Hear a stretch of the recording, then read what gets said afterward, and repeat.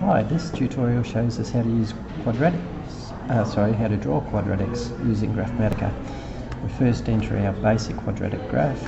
To get the little up arrow, it's Shift 6.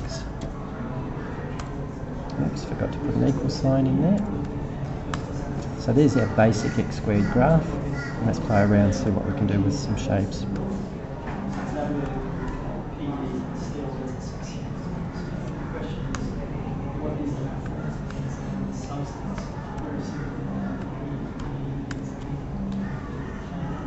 Now let's try something different. I've cleaned up the screen again, just leaving my y equals x squared graph.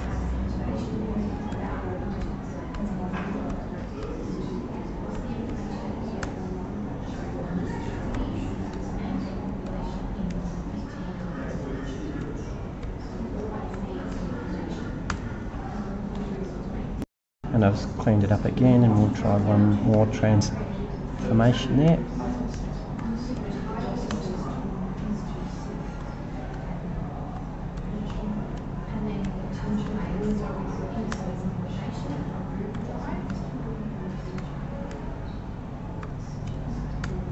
So you can see there's a variety of ways of actually changing your standard x squared graph.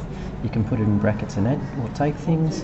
You can just add or take things without the brackets, or you could put numbers in front of the x squared as the coefficient. I'd like you to actually now see if you can position a graph at this point here at 2 across the x coordinate 2, the y coordinate 1, and make it pass through the point 2.